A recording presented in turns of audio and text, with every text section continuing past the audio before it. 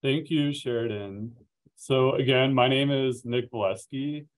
I kind of wear two hats at the moment. Right now, I'm a graduate student here at USU studying high value crops in Utah, pursuing a master's degree in plant science. And then, of course, I work for our USU Extension Integrated Pest Management program. So a lot of my experience from these past few years involves commercial vegetable production, plant pathology, entomology, pesticide application, and of course, general integrated pest management. So I kind of just want to give an overview of growth of small scale agriculture in Utah. The rapid development in Utah these past few years has caused this interest shift from large scale farming to small urban farming. Utah has sadly lost about 16,792 acres of farmland between 2012 and 2017. However, the total farm operations has increased, where 34% of these farms are between 1 and 9 acres. And 44% of these are run by individuals who are relatively new to farming. So this might be a category that you guys fall in. I also want to highlight some evidence showing that Utah small farmers have an interest and desire to learn about pest management. In 2020, my supervisor and I designed a survey in which we had 3,250 individuals respond. 45% of those people indicated that they have an interest in general integrated pest management techniques. 54% wanted to learn more about specific insect identification and their management.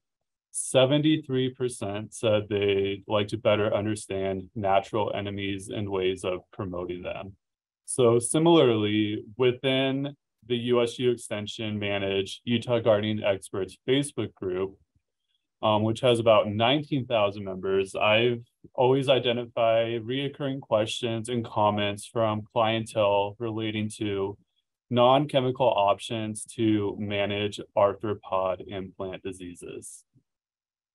So from all of this, I think there's strong evidence that Utahns have an interest in sustainable pest management. So either by choice or necessity, many small-scale farmers are highly motivated to minimize their use of pesticides. The reasons can include a preference for or commitment to organic farming methods, or it could be like a lack of access to suitable pesticides and appropriate pack sizes, and or possible restrictions of pesticide use in urban areas. So let's get down to it. With my role in USU Extension, I teach farmers and home gardeners about integrated pest management. Integrated pest management, or IPM, is a comprehensive approach to pest control that uses a combined means to reduce the status of a pest to tolerable levels while maintaining a quality environment. So there's a lot of different models indicating different thresholds and control actions for different pests, but ultimately it's up to you, the farmer, to decide what level of pest damage is acceptable for your farm. So consider your farm size, the labor, the cost of pest control versus the potential profit. And we'll talk about all these things as I go through the presentation. But within the world of IPM, we use this pyramid model. It covers all the different ways that we can manage pests, and they usually fall into one of these four categories. So at the bottom of the pyramid, we have cultural practices. So these are methods that are applied over a long period of time aimed at reducing and avoiding pest problems. The next level is mechanical control. So this is like physical things we can do, like physically removing a pest, trapping or excluding pests using different techniques. And then of course, biological control, which uses one species to reduce the adverse effect of another. So this can be like a parasite, predator, or pathogen.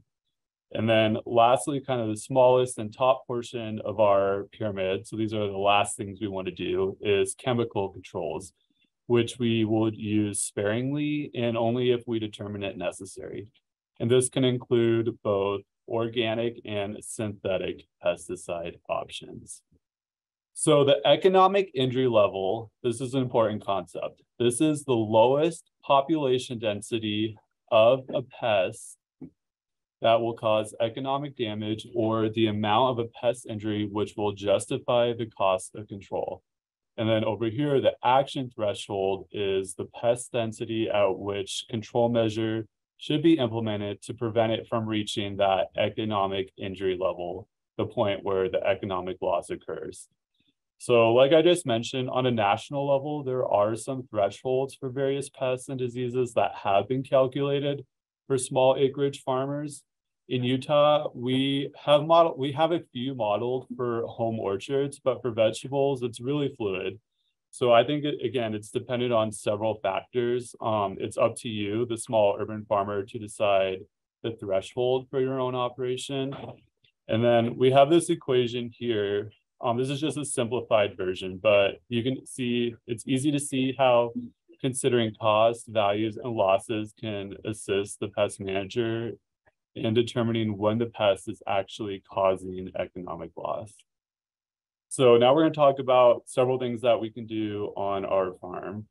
So weeds themselves are considered a pest as they can compete with our farm crops for light, nutrients, and water. Prevention, eradication, and control are three general strategies we use to manage them. And USU Extension actually has a lot of specialists and tons of guides, videos, and other resources on weed identification and management. So it's a whole separate rabbit hole that you can go down. But I want to emphasize this. Various weed species growing on our farms can serve as an alternate host for different arthropods and pathogens. So for example, the red root pigweed, sow thistle, prickly lettuce, and purslane can all host tomato spotted wilt virus and their vector thrips. So a few ways we can manage weeds. One is a wheel hoe. This is a tool designed to quickly weed between the rows with minimal effort. And these can be filled with various attachments that furrow, cultivate, or hoe soil and weed. And these usually run between $100 and $250. And then I personally always use plastic mulches of various colors, which are great not only for weed suppression, but temperature management and soil moisture retention. These are best applied using a small tractor attachment. And studies have found that silver or reflective plastic mulches are effective in deterring various insect pests as well. So again, pricing depends on the color, the amount you buy, but I found for 4,000 feet, a roll of the standard black plastic that's about 3 feet wide, that can range from $125 to $200. And then of course, you guys might be familiar with using straw or hay. If you spread that pretty thick, like 4 to 6 inches, this can be a good option for excellent weed control within vegetable crops. You just want to make sure that you ensure the hay or straw is not contaminated with weed seeds. So to manage weeds chemically, you can use herbicide options, and these can be incorporated prior to planting, applied at pre-emergence, post-transplant, or post-emergent. And then the pricing of herbicides is really variable too. Okay, so most edible plants grown in our home garden can have serious disease or pest issues that can overwinter. So therefore, kind of cleaning up our site at the end of the season is really important. It's good to remove all the leaves, stem, fruits, and other plant parts after the first frost. Removing diseased plant debris reduces the risk in the following growing season. And then plant debris removal also eliminates an overwintering site for a lot of insects, which can help reduce the insect population the upcoming year. And fall is a good time to also add amendments like well-rotted manure, leaves, compost, and of course, disease-free garden waste.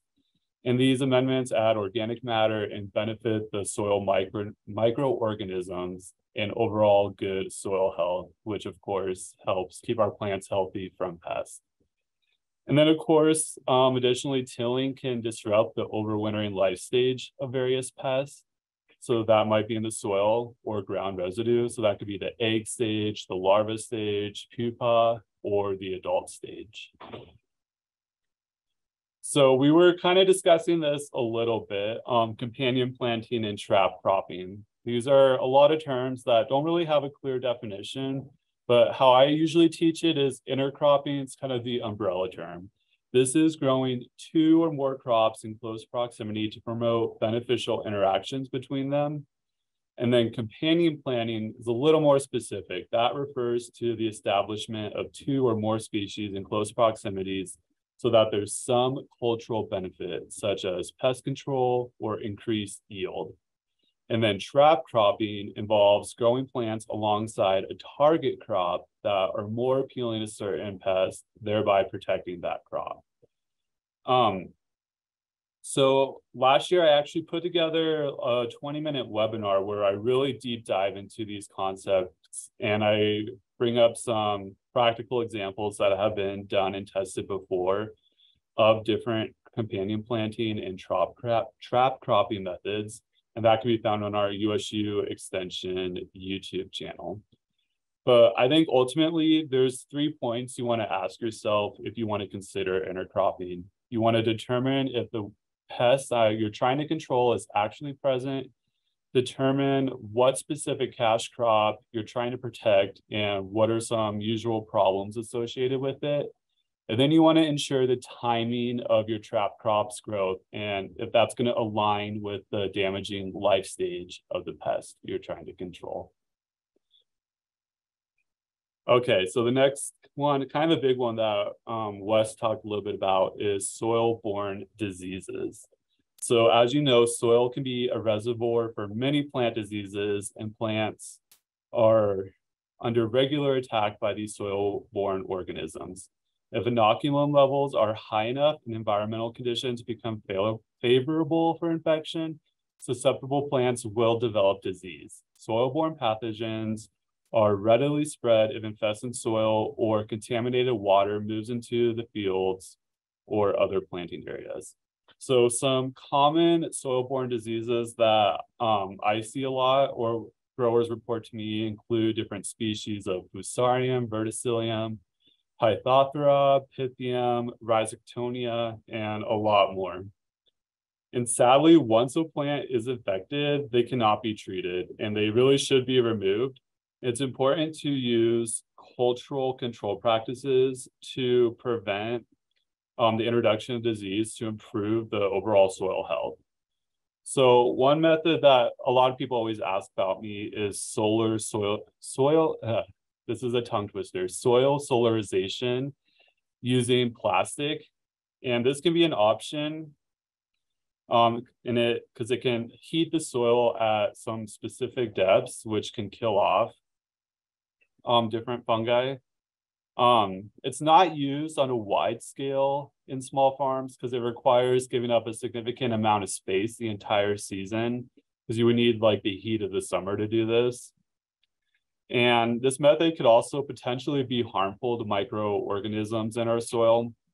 The California IPM program has some good literature where they've actually used soil solarization for small farms, and I can share that in the chat later. Another one that Wes actually just talked about was cover crops in the mustard family. There's some literature from Michigan State University where they do this on a large scale because plants in the mustard family have been shown to have biofumigation properties due to the high presence of glucosinolates. And again, research on this is still relatively new, and it may not be practical for small farms because it does require the use of a lot of space. Homeowners and commercial producers can actually grow grafted plants that have greater resistance. So grafting combines a disease-resistant rootstock with a scion, and that is chosen for the desired qualities of the fruit. So when I was an undergraduate at the University of Nebraska, we worked a lot with Estimino and Maxifort tomato varieties, which we use for disease-resistant rootstocks, and we grafted on some heirloom varieties of tomatoes onto those. Finally, you can purchase some fungicide treated seeds. Usually it's Thurum, which they treat the seeds with, and this can help give your plants a fighting chance, especially when they're brand new and germinating in the soil. So Wes just gave a whole awesome presentation on crop rotation.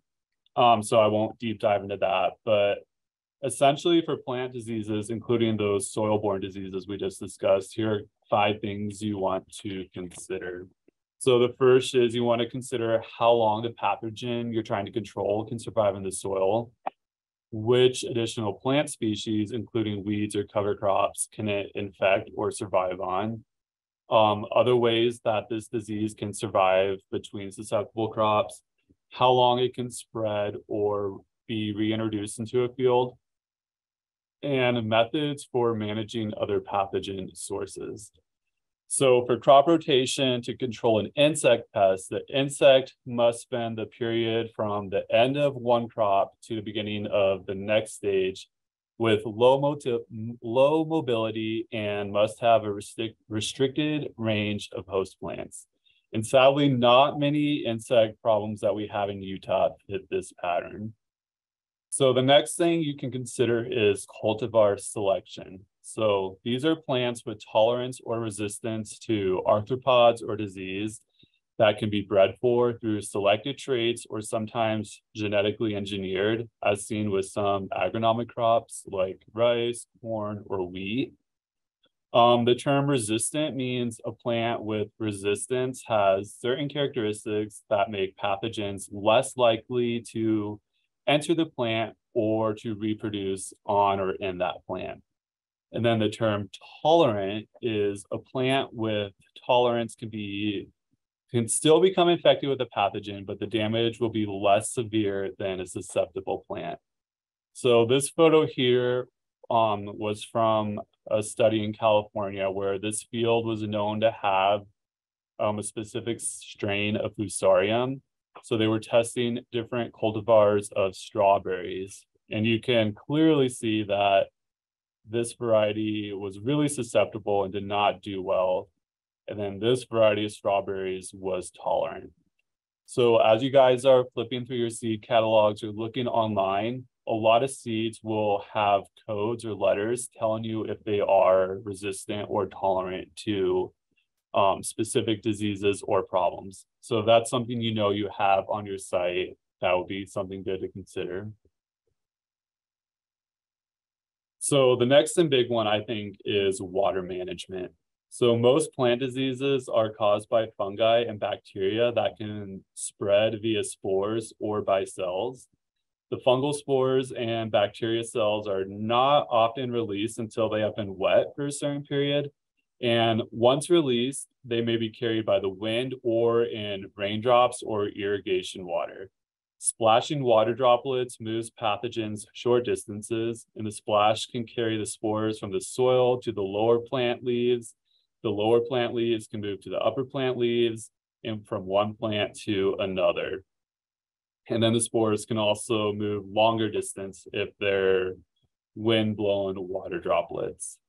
So manage your water to also manage disease. So avoid overhead irrigation and sprinkler irrigation. Instead, opt for drip irrigation. Irrigate in the morning to allow your plant canopies to dry out during the heat of the day. And then, of course, avoid standing water in your field, as this is a good breeding ground for disease. So the next thing is trapping for pests. For insects, you can use pheromone traps. And these work because insects communicate using chemical substances that they produce called pheromones. And pheromones of some vegetable pests have been synthesized and are available to purchase in a lure for monitoring traps. So you can see this picture, this little rubber eraser looking thing is a pheromone. And pheromone traps are primarily used for moth species, including horn earworms, cutworms, armyworms, diamondback moths, cabbage loopers, and a lot more. And there's online sources where you can purchase sticky traps along with pheromone lures in small amounts. I've seen them run from $5 to $25. So here's an example of a Delta trap style. And then this is a trap from the Utah Department of Ag and Food. This is to monitor for the Japanese beetle.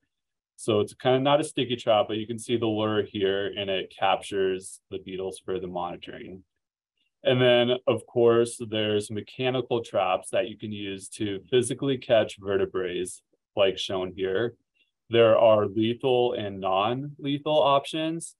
And a good thing to remember if you're managing rodents or other wildlife, you want to reference your local laws and regulations to determine what is legal in terms of management, removal, and relocation. Okay, so one of my favorite is physically excluding pests with row covers. So row covers are transparent or semi-transparent materials that are used to cover crops, typically vegetables, for a variety of purposes. They act as a physical barrier to prevent the movement of pests such as insects, birds, mammals to the host plants, and this form is popular management in organic production because you're avoiding chemical applications. And a couple years ago when I started this position, I did a lot of work with row covers for pest exclusion with farms across the state. And on our USU Extension channel, you can find a construction tutorial video. And then I did like a full-on webinar diving deep into row covers and how you can use them. A few common brands of spunbound fabric include Agribon and Remay. There's different grades or thicknesses available, and the pricing is dependent on the grade of material you buy and the amount you purchase. So let's talk about some other physical exclusion. So obviously fences, right? When designed and set up correctly, fences will provide 100% exclusion. Fences limit access and movement of different vertebrate pests like deer, elks, dogs, cats, coyotes, raccoons, and even children. And the costs are variable and dependent on the material and the amount you buy. You guys might be familiar with bagging. So you can bag your fruits. This is an excellent way to exclude various insect pests like our cherry flies, collie moth, twig borers, and much more season long. I found a pack of 100 of these bags for about $17 online. So different options available to you. Certain insects can be managed using food baits. Baits consist of a mixture of a substance to attract an insect, and sometimes you can put an insecticide in it to kill them. For example, earwigs, pillbugs, and springtails can be baited using a thick oil substance and a smelly substance like soy sauce pictured here. Slugs and snails can be baited using iron phosphate or yeast products. And then grasshoppers can be baited using a wheat-laced carbaryl. This past winter, I've been saving up a bunch of little plastic and metal containers that I'm going to be using to make my own bait traps this season. So a lot of this stuff is just at-home products and you don't need to spend a lot of money on them. One of the last things I want to talk about is biological control. So this is any activity of one species that reduces the adverse effect of another. In pest management, this usually refers to parasitites, pathogens, or predators on a pest population. A few years ago, I had two of my colleagues put together 2 webinars where they go into depth of all the beneficial insects that we have in Utah, along with their identification and use. And these can be found on our USU Extension YouTube channel. And you can actually purchase beneficial insects from a variety of sources. So I listed some examples that I'm familiar with here. And a thing to note is releasing beneficials is often more conducive to enclosed spaces like greenhouses or high tunnels, as beneficials tend to disperse after being released. However, you can always promote naturally occurring beneficials through habitat plantings on your farm, which Laura will talk about in the next presentation. And then, of course, we have synthetic pesticides. So if you determine that a pesticide is needed for treatment, you want to be aware that for insects and many diseases, that treatments should be applied only during the time period when the most susceptible life stage of that pest is active. So in addition, if symptoms of feeding are found, but no casual insect can be identified, a chemical spray is usually not recommended. So pesticides are usually grouped by mode of action, which means it's how that active ingredient in the pesticide will kill the targeted organism, which is usually designated by a group number. And it's always good to rotate among pesticides in different group numbers to reduce the likelihood of pest resistance. And along with synthetic pesticides, we have organic pesticides. So these are derived from natural sources and are minimally processed. These sources are usually from plants like neem oils, pyrethrum, rotenone, and rhyenia, which is like a botanical insecticide, or they're from different minerals like boric acid and diatomaceous earth. Like I said, there's also microbial pesticides available as well. If you're a certified organic farm, you might want to look for products that are OMRI listed, which is an acronym for the Organic Materials Review Institute.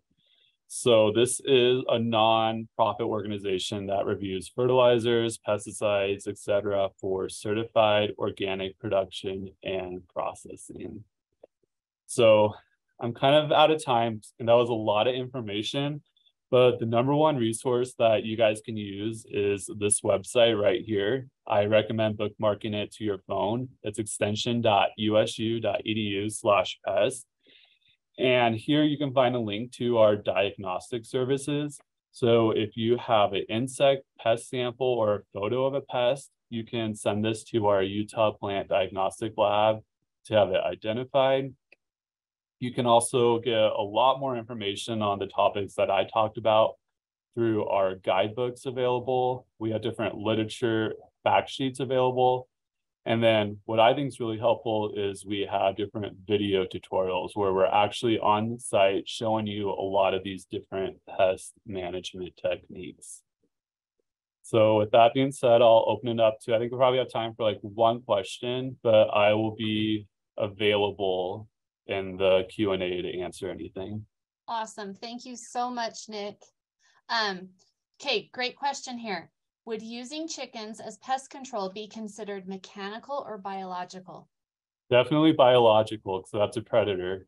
Yeah, awesome. And then what is the best way to get rid of squash bugs before the planting season? Yeah, that's a big question. I will send a link with a video where I go in depth of all that and the timing. Awesome. And I think we have time to address this one. I kind of tackled it in the questions, but talk a little bit about powdery mildew and control there. Yeah, so powdery mildew is best managed very early in the season, no matter what crop it is. Be out monitoring, looking for those tiny little white powder spots early on, and applying a fungicide. So different sulfur products are a good organic option. I forget the active ingredient, but Serenade is a brand name that I've used for powdery mildew. And just making sure that you don't apply in the heat of the day to burn your plants is some good tips.